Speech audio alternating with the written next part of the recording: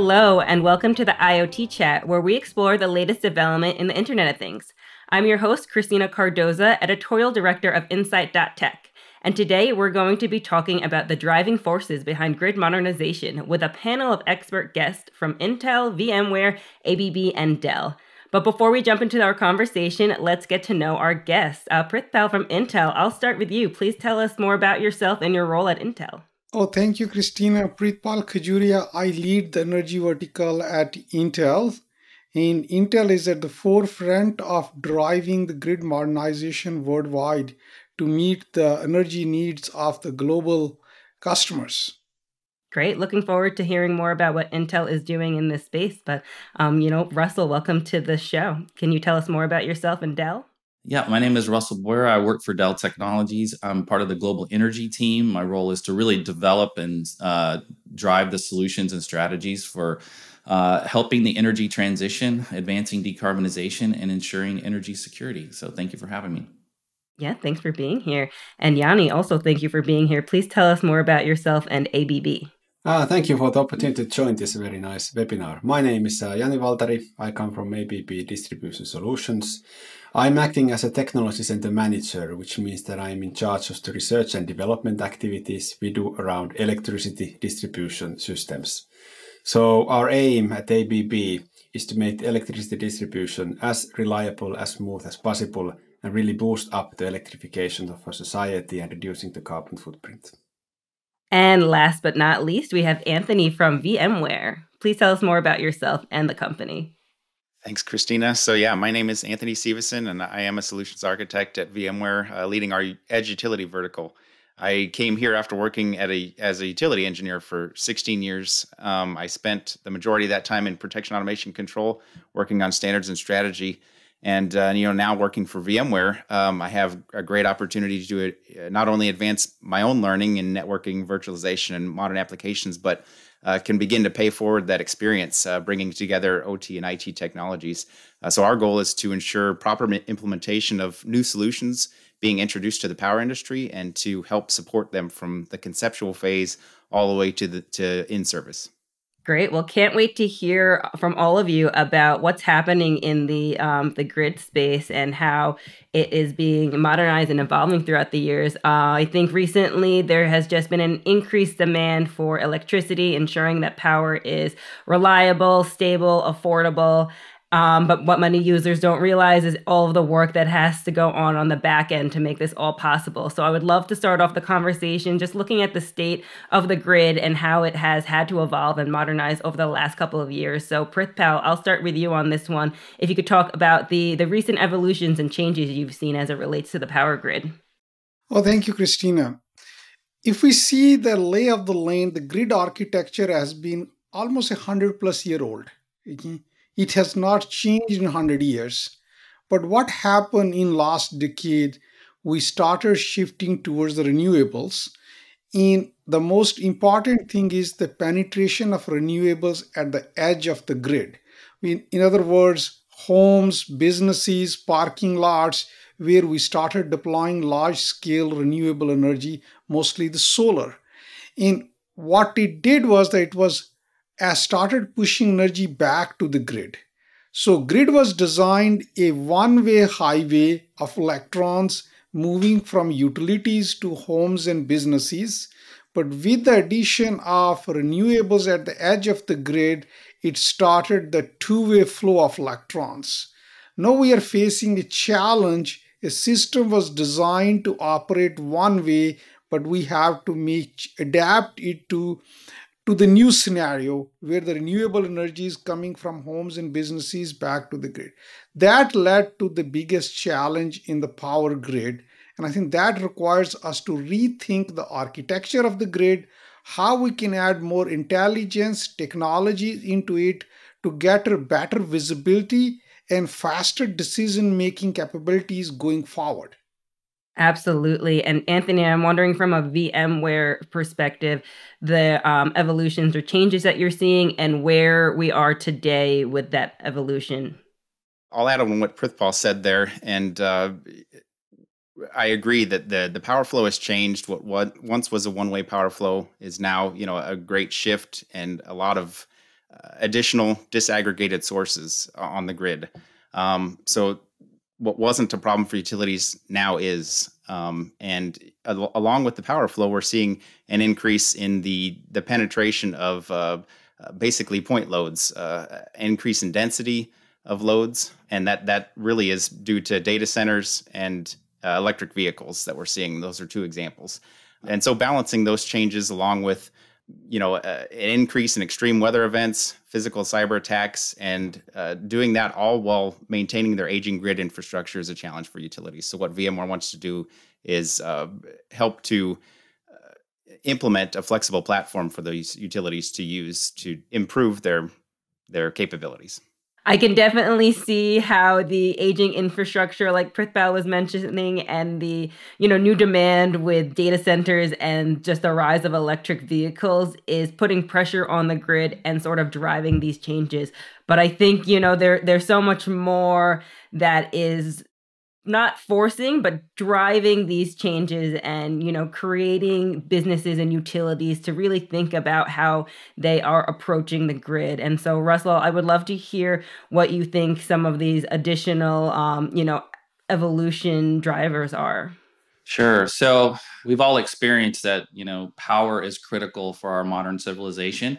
Living here in Texas, we've lived through a few recent disasters. And what you realize is that, all of our technology, relies on power. And so what the utility has to do is basically figure out how do we take these, various challenges like weather events and cyber attacks and, all of those and basically add more intelligence and add more operational capabilities to turn that data into insight. And ultimately to improve the reliability and the resiliency of the grid. So I think it's clear that changes definitely need to happen, and changes are already underway. So Yanni, I would love to hear from you.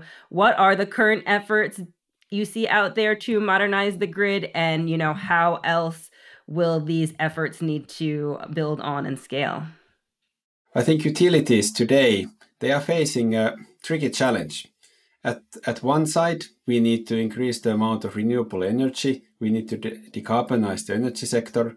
But then at the same time, bigger part of the society is going under electrical energy.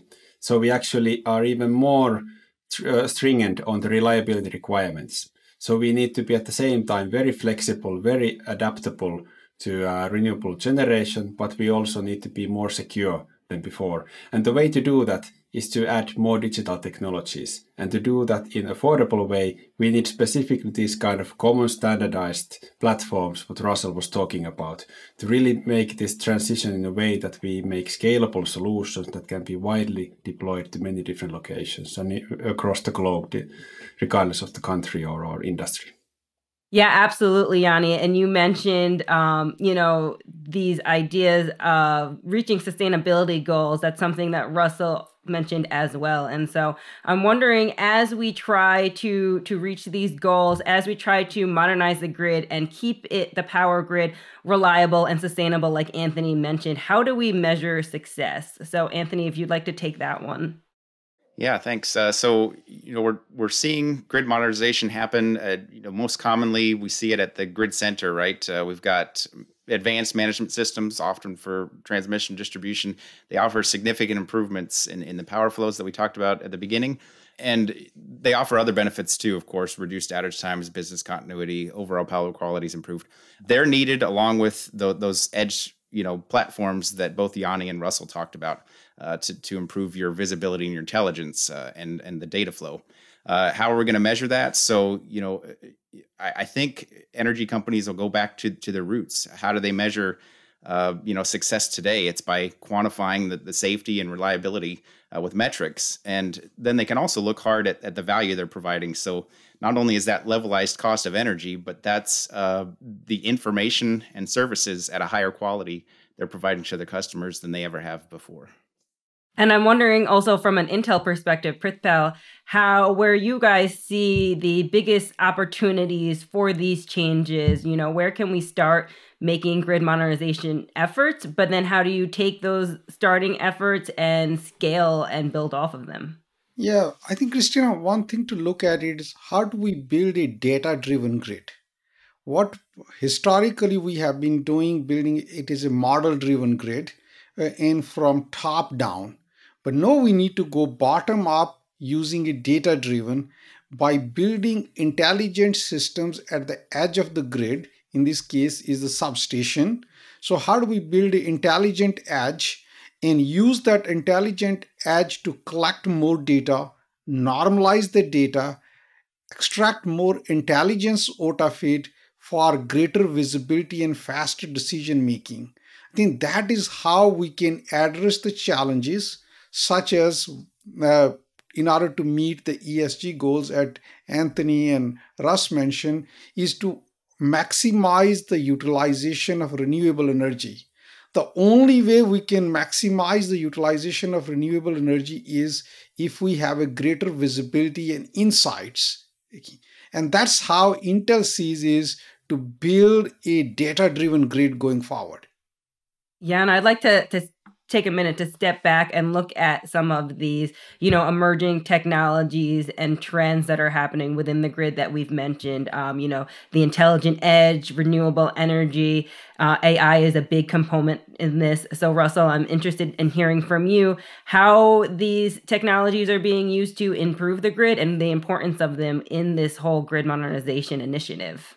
So Dell Technology has been investing in edge and IoT for several years now to harden our overall compute infrastructure and to be able to ultimately offer more capabilities out at the edge. In order to support, all of this automation and real-time operational decision making, we really need more capabilities, more compute out at the edge in the substation. And that's just to be able to meet the requirements today. If you look at these sustainability targets, we're going to have to be able to have a landing place where these new AI models of the future can land. And today we've got aging infrastructure in the substation, and we really need to modernize that and modernize it at scale so that we can not only meet those requirements of today, but the requirements of the future. I think the one example that was given earlier is that as we start having more and more virtual power plants where there's a significant amount of generation on the distribution side, we're going to need to be able to improve those operational technologies to be able to better manage that and to achieve those ESG targets that Prithpal mentioned to make sure that we favor those sustainable sources of energy.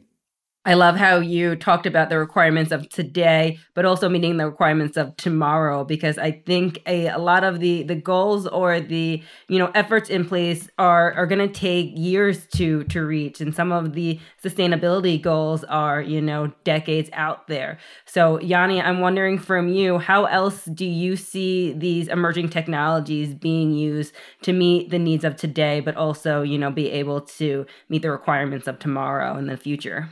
If we look a few years back, traditional way of handling protection and control in substation has been to use devices that you install once and then you let them run for maybe 10-15 years and you don't need to touch them so much. And now we see changes happening where we actually need to adapt a changing environment on a very frequent scale. So it means that we are not anymore designing based on models like Prithpal was saying, but we need to make it more data-driven, not just that we can collect data and get some insights, but we can actually react fast based on the data, even in a millisecond scale, and really keep the reliability of the network as high as possible. And for emerging technologies, what we have now noticed, one very interesting is, for example, virtualization of real-time functionality. Not anymore going to dedicated devices that you engineer for a certain purpose, but you really take a software-oriented approach. And even in a very critical time-critical protection and control functionality, you can run things on the virtual platform and really quickly adapt and change whenever there's a need to change in the network. Absolutely. And so we've been talking about these grid modernization efforts at a high level, but I would love to hear from each of you because obviously you all are significant players in this space to actually making this happen, helping utilities and businesses and organizations meet their goals and really modernize their efforts in the power grid. So Anthony, I would love to start with you. Do you have any case studies or customer examples you can share of what VMware has been doing in this space? I'm going to steal the UK Power Networks example, which I think we've all worked on. They have a very public project they call Constellation, which is they're in the process of virtualizing all their substation applications. From that, they expect not only to increase and enable the capacity of renewables on their system, which is going to offset, the carbon emissions, but they also plan to save their customers money in the process. So as they install and commission those systems, they realize they have a flexible platform, so they have an open call for innovation in competition. So it's impressive what they've done there so far, and really, they're opening the floodgates on what can be done with the data that they're going to be able to leverage now, and really, they're just scratching at the surface of what's possible. So exciting. Absolutely. And Prithpa, what is Intel doing in this space, or what can we expect from Intel in the future as, we continue these grid modernization efforts? Intel is looking at grid modernization from multiple angles. One angle is first to talk to the end customers, in this case, the utilities. What are the challenges they are facing and how technology can help them?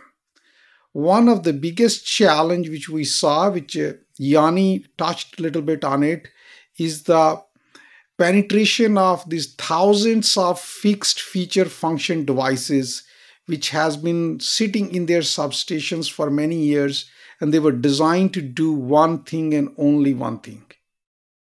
So that was the biggest challenge for the utilities. So Intel put together a team to build the next generation infrastructure, just like what data centers did, what telco did, to standardize the hardware, disconnect software from the hardware, because Intel guarantees the backward compatibility with our silicon. In that way, we can accelerate the adoption of technology. So how this whole thing happens, I think my colleagues will add, Russ and Anthony and Yanni will add more into it. Intel provides the core technology, the ingredients, okay, which is our silicon and associated technologies around it. Then Dell comes with its technologies, its capabilities, layer on the top of it. Then VMware comes with its software-defined infrastructure on the top of it. And then ABB comes with the power-centric technologies on the top of it. That is what kind of Intel vision was, that how to bring the whole ecosystem, build this scalable infrastructure, and which can accelerate the adoption of technologies in the utility sector to drive the goals which each utility or each country in the world has on maximizing the utilization of renewables and minimizing the fossil fuels. Great. And Yanni, last time you joined us on the IoT chat was a little bit over a year ago, where you talked about how ABB was approaching this idea of smart grid and doing things like modernizing substations. So I would love to hear an update of what you guys are doing today and how you've helped customers in this space. Yes, thank you. I believe 1 year ago we were talking about certain visions, and today we can say that it's now reality, not anymore vision. In general, we've been looking towards, let's say, software-oriented approach to grid management for already 2 decades. So trying to really shift things from hardware-centric to software-centric, and going from model-based towards data-based, and then really going from fixed systems to very volatile and fast-changing but still super reliable systems. And the latest addition to this, let's say, long chain of many innovations happened 1 month ago, when we released the world's first virtualized protection and control system. And the ABB key know-how here is, of course, the multi-decade long experience on protection and control, on power system algorithms and power flows and different kind of fault phenomena. But even we cannot do this whole thing alone, so it's been very, very good to have very good solid collaboration. For example, in the level of hardware development with Intel and Dell, we need really super reliable hardware also to run our algorithms on. And then also we are not experts on the virtualization environments. And there the good solid collaboration with Anthony VMware has been also very, very important for us. And in addition to this product release 1 month ago, Anthony already stole the nice example with the good collaboration with UK Power Networks in the Constellation project. We are now really bringing this solution to the wide deployment. I love hearing about all of these collaborations that you guys are working with together. But before we get into that, Russell, you mentioned a little bit of what Dell is doing in this space, and I would love to hear you expand a little bit. Sure. So I like to use the term that we've got to create a coalition of the willing in order to innovate. And so Intel has done a great job of bringing together a coalition of various software, hardware, and clients to really go about putting together a standard. We've got to influence the standards. For example, virtualization was mentioned, and virtualization has had tremendous value and benefit on the data center side, and it's just now coming to the edge. And so we've got to influence that particular standard. The other is we've got to have the collaboration. So we've had some close collaboration with ABB with their SSE 600 software running on the Dell XR12 at UKPN, which was mentioned. The key here is, Dell has continued to make investments in our platforms and making sure that it can meet standards like IEC 61850. I think the other key is, as we move forward, we want to make sure that we have a whole portfolio of options to be able to support these modern platforms at the edge. And one other item I just wanted to say is that, this collaboration, we have to have, close collaboration with all different types of partners. So we, are open to, if there's additional folks that want to innovate with us and want to work together on these kind of strategic objectives, let's talk, because I think it's really about the collaboration that's going to make this particular project successful in the future. Absolutely. And, I think the old way of thinking is sort of you have to do everything on your own and build everything from the ground up. But when you have partners like the ones that we have on this webinar today, you don't have to reinvent the wheel. And, since Yanni mentioned how he was working with VMware, Anthony, I would love to hear how else you guys work with others in the industry like ABB and VMware and Dell, and what really is the value of those partnerships and those coalitions like Russell mentioned. Yeah, it's been invaluable. Really, the partnerships we've established and the collaboration, not just with the partners like you'd see here, but also utilities. I want to tip my hat to Intel for engaging all the utilities. A lot of them don't work, at least where it's still deregulated, as competitors, so they can come together and work together. And Intel has kind of spurred the industry with a pair of coalitions or alliances, in E4S in Europe and EMEA, as well as the VPAC Alliance here in America. And it's really a great chance to build those standard specifications that Russell talked about and collaborate with utilities and the partners like you would see here. So that's really, it's been a driving force, I think, in the industry, and will continue to be and help us accelerate what we've been talking about here today. And I think one of the great things of working and partnering with a technology giant like Intel is that Intel brings their own coalitions or, ecosystem of partners to really get this done. And it's not just working with partners, it's working with system integrators, system architects to make sure that every piece of this is covered. So Prithpal, would you like to talk a little bit more about the ecosystem that goes on at Intel? I think everybody has touched on it, but Intel's strategy right from the beginning has been that first, make the customer first, the utility, make them the first, and make them part of this journey from day one. Because at the end of the day, they have the problems and they want to buy the solutions for those problems. So we need to get them on the forefront, fully engaged, and then bring the ecosystem together the best of the breed ecosystem out there with their capabilities in each area. If we talk about top ABB, best of the breed, more than 100 years of experience in the power industry. Okay. Look at VMware, invented the virtualization technology. Dell, the leader hardware solution provider in software components. So we get all this best of the breed ecosystem together to create best of the breed solutions. And that's what the objective of the Intel has been. And I think Anthony touched on it on two things. We created two industry alliances focused purely on the power industry. One was the E4S Alliance, which we started in Europe. And so everybody's member of it, which is focused on digitalization of secondary substations because they are also at the edge of the grid. That's where the customers and utilities engage with each other.